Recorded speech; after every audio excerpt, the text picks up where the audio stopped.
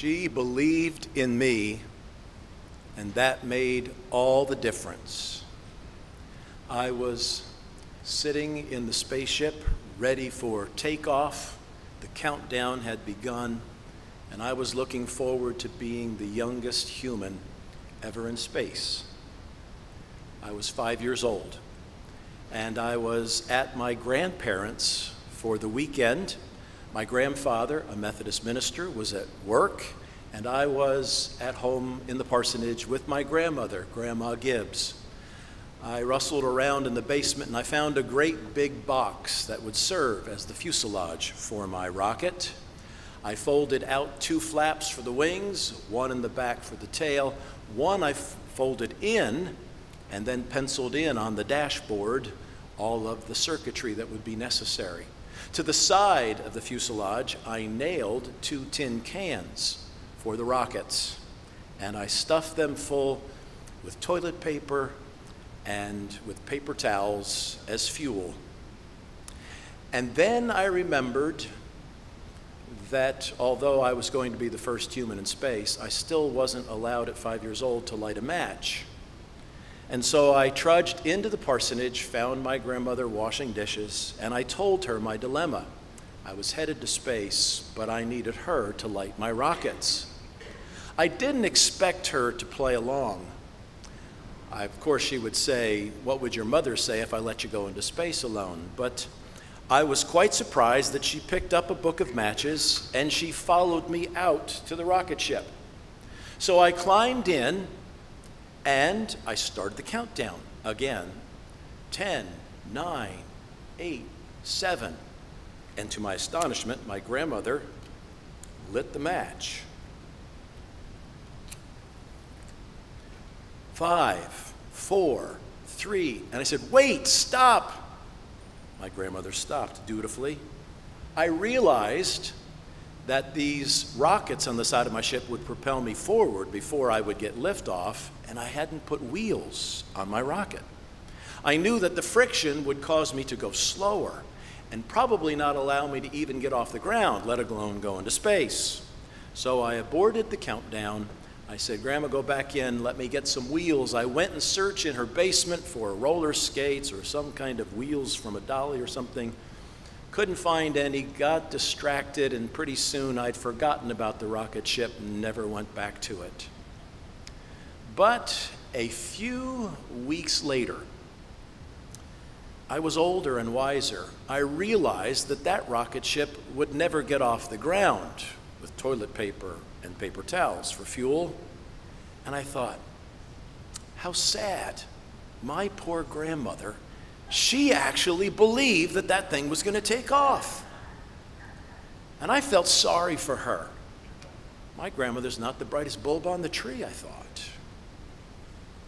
But then I grew older, and a couple of years later, I realized my grandmother was smart. And what she did was she lit a match in order to fuel a young boy's dreams. She was smart, and she believed in me. My question for you is, who did that for you? On Mother's Day, probably most of us could say, "Well, Mom sure believed in me when nobody did." All of us have had a cheerleader that have helped bring us where we are. Maybe it was a coach. Maybe it was a friend.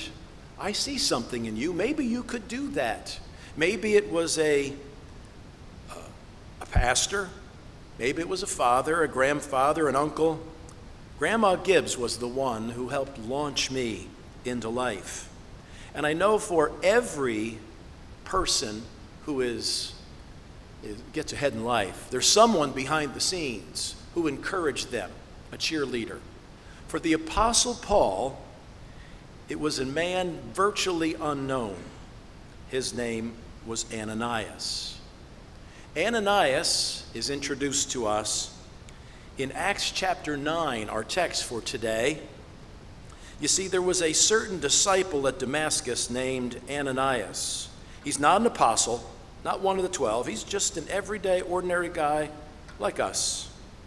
And to him, the Lord said in a vision, "Ananias." He said, like Samuel, the little boy said, "Here am I, Lord." So the Lord said to him, "Arise and go to the street called Straight." God gave him directions. This was one of the few streets that was straight in those days. I've been to this street. And he said, "There inquire at the house of Judas for one called Saul of Tarsus, for behold, he is praying." So Saul of Tarsus is a persecutor of the church, an enemy of the cross. But notice what Jesus sees in him. Jesus sees where he is now, not what he's done. He's looking at his present. He says he is praying. Isn't that just like Jesus, right? So the Lord continues in verse 12. He says, in a vision, he has seen a man named Ananias. I gave him a vision of you. And Ananias goes, "Oh, great, thanks a lot. He'll be expecting you." "Oh, great, no pressure. I want you to put your hand on him so that he might receive his sight." "Oh, no pressure. I'm going to see an enemy of the cross who wants to kill Christians. And you want me to heal him?" "Lord, I don't have the gift of healing." His natural reaction in verse 13 is, "Lord, I have heard from many about this man, how much harm he has done to your saints in Jerusalem." Everybody's talking. Everybody is talking, and if you listen to them, you might not do anything. He's done much damage to those saints in Jerusalem. This is the first time Christians are called saints.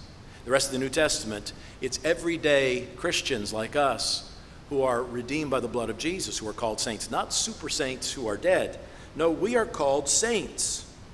And then he continues, right here, he has authority from the chief priests to bind all who call on your name. He's got a warrant out for arrest. He's coming to get us. And you want me to go to him? But the Lord continued in verse 15. And he said, "Go," there it is, one word, Great Commission. "Go, and he is a chosen vessel of mine." You know what a vessel is, right? That box that I got in, that's a vessel. A gallon of milk. Milk is great, but without a vessel, the milk spills everywhere. It's not the cardboard box we're concerned about. We're concerned about the milk inside. But to get the milk home, you need a vessel. Well, that's what Jesus says. Paul, he's not all that, but he is a vessel to bear my name before the Gentiles. God has a sense of humor. Paul is a Jewish fanatic. He doesn't like Gentiles. God's going to choose him to send to Gentiles for the rest of his life. And to the children of Israel too. "I will show him how many things he must suffer for my name's sake." Now, he has learned about you before I came and called you. But here's the good news, Ananias. I'm going to tell you his future before he even knows what his job is. And his job is going to be to suffer for my name's sake. He's not going to persecute you. He's going to spend the rest of his life being persecuted for me. But unlike Jonah, who went running the other way, notice in verse 17 what Ananias did. Ananias went his way, and he entered the house, and laying his hands on him, not grabbing him by the collar, but laying his hands on him, like in Acts chapter 6 when they laid hands to anoint these first apostles. And he said, notice the first word out of his mouth, "Brother Saul, don't you know those are music to the ears of Saul?"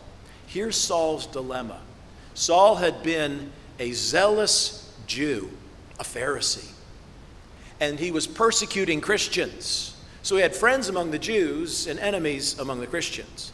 But now Christ met him, appeared to him on the Damascus road. He's become a convert to Christianity, and he has now joined the church, but they won't have anything to do with him.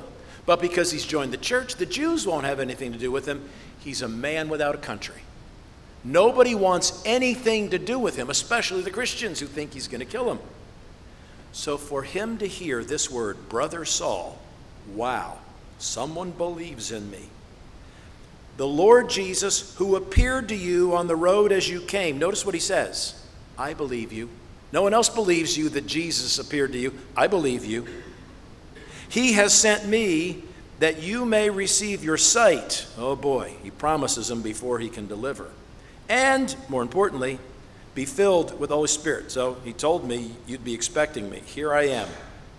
So he lays hands on him, and in verse 18, immediately there fell from his eyes something like scales, and he received his sight at once.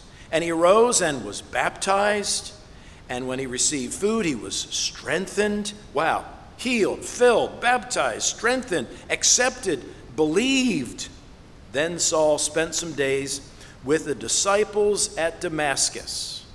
Imagine this scene. Ananias has to bring in Saul of Tarsus to the church. And they all say, oh no, that's the guy who's not his picture on our wanted poster. We're on his wanted poster. Why are you bringing him here? The rest of Saul's story we know. But Ananias' story, this is the last we hear of him. This is the last we see from him. He disappears from the pages of history and Scripture, except he's mentioned glowingly by Paul in chapter 22. But you know what? Because of Ananias, Paul was able to write all those letters that now make up much of our New Testament, was able to lead all those souls to Christ, was able to plant all those churches. And you know what? Ananias gets some credit for that. So, I want to ask you, who was the Ananias in your life? Who believed in you? Who was the Grandma Gibbs in your life? And who can you be Ananias to? I know we all want an Ananias to come and tell us how wonderful we are. But the call this morning on Mother's Day is, who can you and I be an Ananias to this week? Someone who desperately needs someone to call them brother or sister, to believe in them. I want to challenge each of us today to learn a lesson from mothers and be an Ananias. How can we come to believe in someone? We fear if we believe in them, they will let us down. We're afraid to commit ourselves to them. And there are hundreds of ways we show them that we don't believe in them. Yeah, trust everyone and cut the cards. So how can we come to believe in someone that really, if we're honest, we don't believe? Maybe it's not our child. How did Ananias come to believe in Saul? Let's just look at the text and see what he did to come to believe in him. Notice the first thing that we saw in verse 11 is what Jesus saw in Saul. He didn't see him as the persecutor. He didn't see his past. He saw him praying. Imagine a militant atheist today. If you're my age, maybe you remember Madalyn Murray O'Hair. But put a gun in Madalyn Murray O'Hair's hand, and not just trying to get prayer out of the schools, but trying to get Christians out of the living. And then you see them praying. What if it was a gangster? What if it was a capo, the godfather of a crime family? What if it was an addict? What if it was a grump? You know, what do we have to do to see potential in them and begin to believe in them? My trick when someone is mean and awful to me, usually in traffic, they honk the horn. As soon as the light turns green, I haven't even had a chance to pull up. I don't hate them. I don't salute them with one of my fingers. I just think, I'm glad I'm not them. I don't have to be with them all day. But that's not enough. What do I got to do to believe in them? How did our missionaries come to believe in those people that they've given their life away to go to some foreign field and to serve? Well, maybe they start to see them as God sees them. Here's a prayer that God delights to answer. If you say, God, help me see so-and-so through your eyes today, this is not one where he has to think about it. This is one he wants to answer. God, let me see them through your eyes. Not only that, but notice he sees him as he really is. He doesn't just see what he can be in God's eyes, he also sees where he really is. So he's being realistic. He's not romanticizing, oh, this guy's perfect. He's not perfect. As a matter of fact, he's got a shady past. He's not going to be disillusioned. Yes, he says, I know about this guy. I've heard many things about him. If you don't take it realistically, you might become a quitter. Many missionaries, many pastors come home disillusioned because the first time they share the gospel, someone slams the door in their face. People don't say thank you. Maybe they even hate you. But what we need to do is we need to get over that, and we just need to see them as they really are, someone who needs Jesus. Forgive them for acting like someone who needs Jesus. And third, we can do what Ananias did. We can see them as God can make them, not just as God sees them now and what they used to be, but see them as God can make them. God says, he is a chosen vessel of mine to bear my name before the Gentiles, the kings, the children of Israel. He must suffer for my name's sake. God delights in revealing to us answers to prayer. Like, God, show me what they could be. There's a terrible comedy called Airplane, where this recurring character, Johnny, runs around and he's always got these smart quips. If you've ever seen it, you can't forget Johnny. What can you make of this? And he says, oh, I can make origami. But I never get that question when someone hands him a piece of paper and says, what can you make of this? Well, he could make a butterfly or something, but when I hand God my life, what can God make of this? So I ask God, what can you make of their life? And here is what God says, I'm going to do something in his life. We have a second part to the story of Grandma Gibbs. 30 years later, Grandma Gibbs is on the left there. Grandma Hartman, my paternal grandmother, is in the middle. I was 35 years old. I was 10 years into my first pastorate. And the church grew to the point where I needed a secretary. We could afford a full-time secretary. Well, the first person I thought to hire was my grandmother, Grandma Gibbs. She was a pastor's wife, now a widow. She knew what it was like to be in a parsonage, and she loved her grandson. I knew she would protect me. And she was old enough to be my grandmother, which she was, so no one would ever accuse me of having an affair with my secretary. And so I hired my grandmother, and it was a joy because every day I could hear her humming the hymns and singing the hymns all day. What a testimony she was to me. But one day when I was 35, as her grandson and her boss, I used to brag, I'm the only guy in town who kisses his wife goodbye in the morning, kisses his secretary hello, and they both know about it and they're both okay with it. It was great. But one day she said, Jeff, I want to take you to lunch. I got to have a talk with you. Uh-oh, I'm in trouble. After lunch, she said, I guess you want to know what I want to talk to you about. I was wondering if she had to quit or something. She said, Jeff, I remember 10 years ago when you graduated from college, how you dreamed of going to the Ivy League and you applied to Harvard and they turned you down. I said, yeah, thanks for reminding me of that. She goes, you know, your grandfather, my husband, the pastor, always regretted not finishing his education. So let your grandmother, not your secretary, but your grandmother, give you a swift kick in the seat of the pants. And you need to get back to school, and don't make the mistake your grandfather did. Complete your education. My grandmother got my attention. So I applied. I didn't have the nerve to apply to Harvard again, so I chose a lesser school. I applied to Princeton. It was closer, and to my astonishment, they accepted me. And when I finished my first master's degree, I tried another school. It wasn't Harvard, but it was close. It was in Connecticut. It's called Yale. And they took me, and there I completed my second master's degree. Finally, I had enough nerve to apply a second time to Harvard, and they accepted me.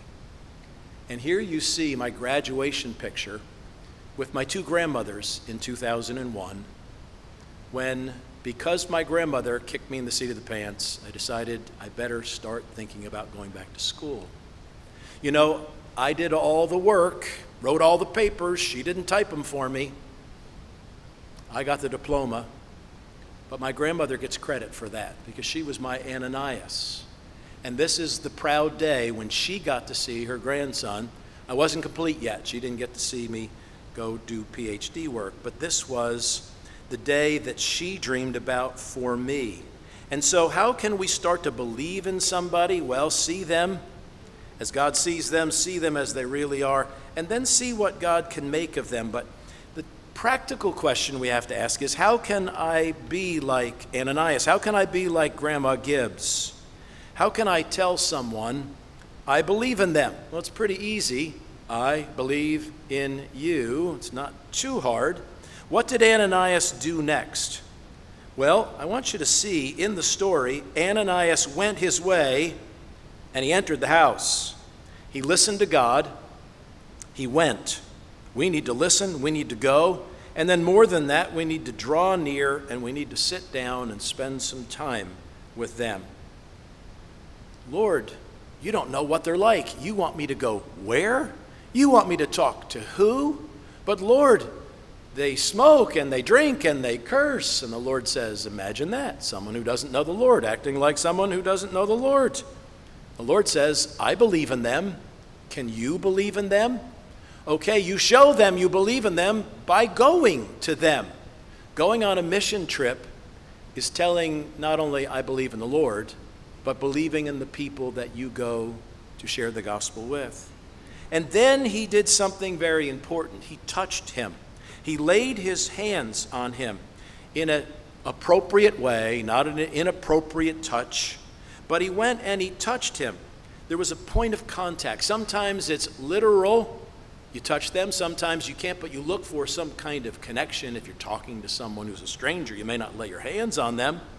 As a chaplain, I prayed for many years with strangers, 10, 15, 20 people a day in the hospital. And I would, if they would allow me, I would take their hand, lay the hand on a shoulder. And doctors have done studies. They found that there is a healing virtue in human touch. We know that. If you can't touch someone, we need to find common ground to talk to them. But the point is, what we need to do is we need to find a way to touch them as Ananias did with Paul. When I went on a mission trip to Brazil, right next to our tent where we were having VBS for this tribe of native South Americans who'd never seen a Westerner before, never heard the gospel, the witch doctor came and set up his tent right next to ours and performed rituals to pray for the demons to battle us. But after a couple of days of prayer, tragedy struck his family and his wife passed away. And he laid her body out right next to our tent where we could see her. And I saw that as an opportunity maybe to reach out to this man. When I went to talk to him through two translators, one into Portuguese and then from the Portuguese into this dialect, the translator said, "Don't touch him. He's full of demons." And I said in English, "I'm okay. Greater is he that is in me than he's in the world." And when I went up to this witch doctor, he came up to about here on me. And I told him, first in English, then Portuguese, and then his dialect, "I'm so sorry for your loss," which I was. And then I just reached out to maybe give him a hug. And he hugged me and wouldn't let go. And it made a difference in his life that someone who believed in God would believe in him and hug him. I can't say that he came to know Christ that week, but he was moved because someone not only went to speak with him, but even just touched to him. Earn the right to speak to somebody by going and finding a point of contact. And then remember what Ananias did that made such a difference for Saul. Remember the first word out of his mouth was brother. And so what we want to do is call them brother or sister. Now, they may not be a brother or sister in Christ yet, but you might find a way to tell somebody that they are meaningful. Maybe he gave him more than just physical sight. Maybe he gave him spiritual sight. We just have to find a way to tell them that we believe in them. they might object. Oh, I believe in God, but I don't know that he believes in me. You know what that person needs? They need someone who loves God to believe in them. There are some people out there who believe in God but are not believers. They don't think God believes in them. What they need is someone to believe in them. Think about it. Paul met Jesus on the Damascus Road, but that wasn't enough. He needed Ananias to come and lay hands on him and accept him. He knew Jesus loved him and died for him. He needed someone tangible. Great story. I might have told it already. A little boy was scared by the thunderstorm, and he called into his mother and father's room and said, "Someone come in here and hold my hand. I'm scared." Dad said, "We're right here. Jesus is with you in there. We'll pray for you." The little boy cried back, "I want somebody in here with skin on." Isn't that what some people need? They know God loves them, but they need to have someone with skin on show them some love. So it's not enough for Saul just to have Jesus. God sent Ananias to complete the work. Isn't that amazing? The truth is, we don't just tell them to believe in Jesus. We need to tell them that we believe in them. We need to do it, and then we need to say it. Don't just tell them you believe in Jesus, but tell them you believe in them. We can say, "Come to our service," and we can tell them we love them, but the point is we have to do more than just say, "Jesus loves you." We have to love them. Here comes the exciting part, though. What happens when we tell someone that we believe in them? What happens when you go on a mission trip, when you go across the street and talk to somebody about Jesus? What happened when Ananias believed in Saul? Well, the first thing that happens to them is they begin to see. Paul literally regained his sight. He was blinded on the road to Damascus. Jesus blinded him. Ananias, humanly speaking, opened his eyes.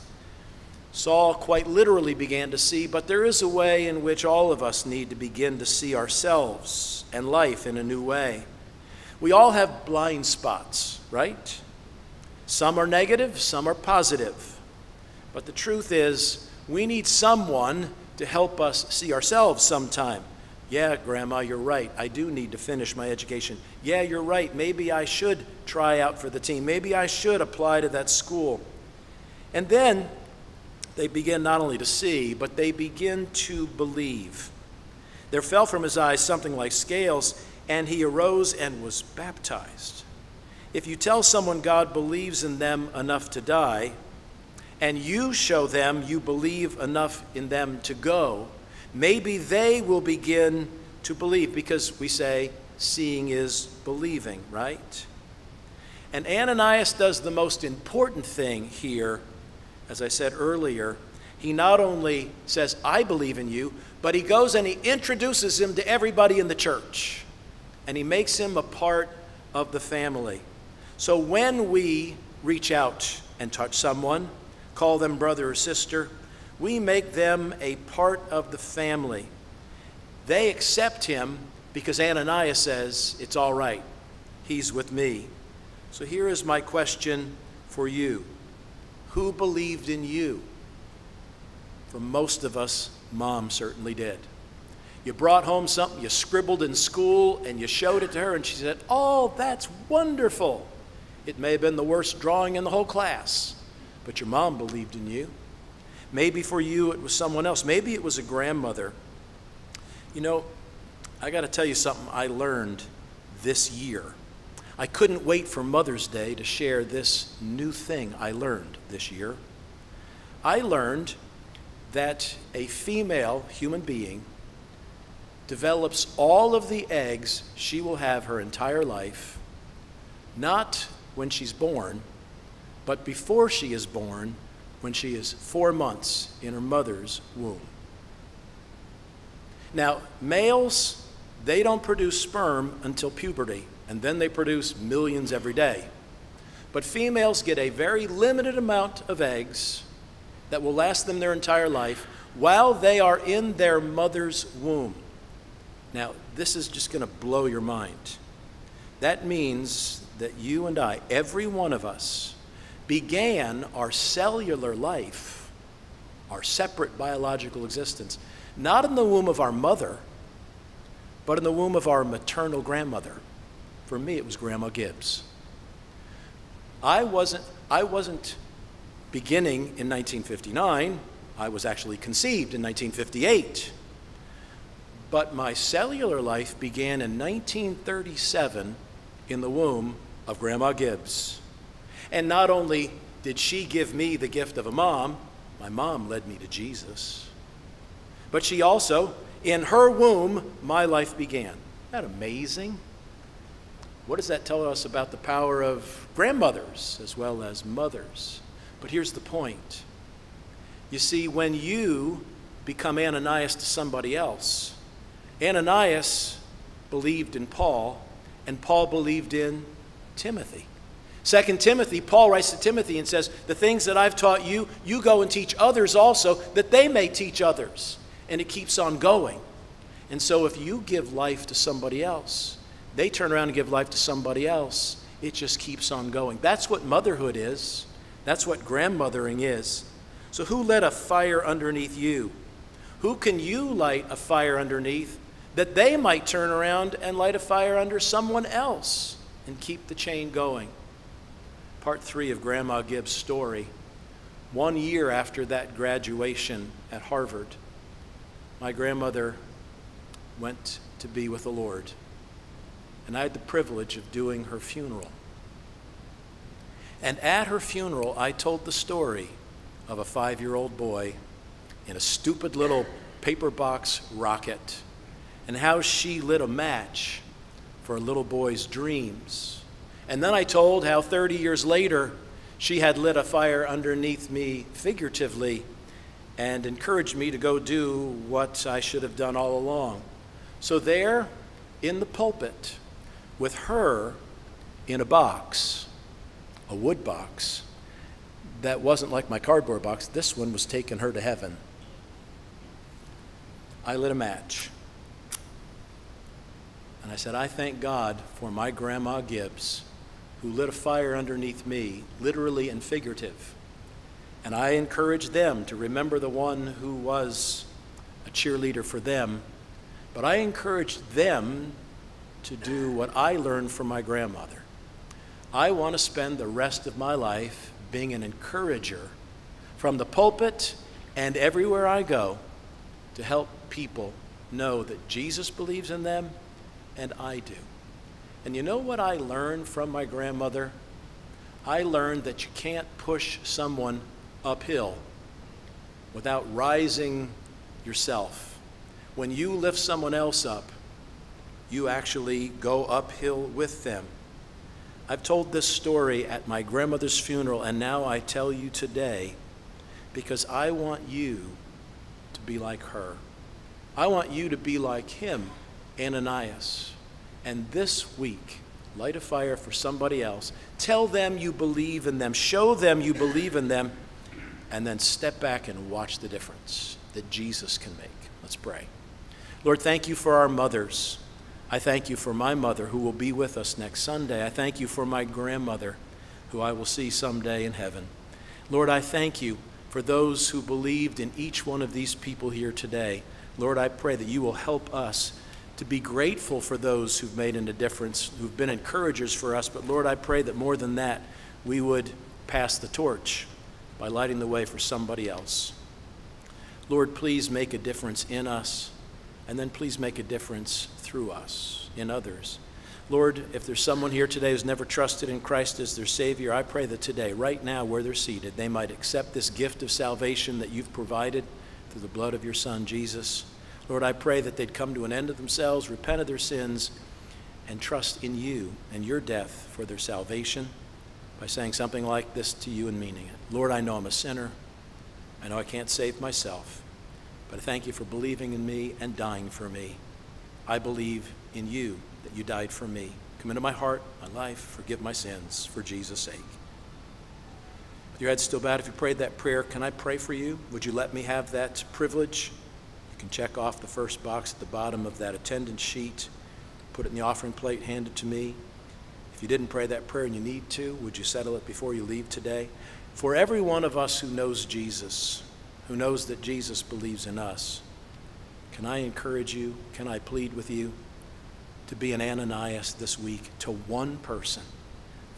Ask God right now for someone. God will lay someone on your heart. I know it. The Holy Spirit will just instantly bring someone to your mind.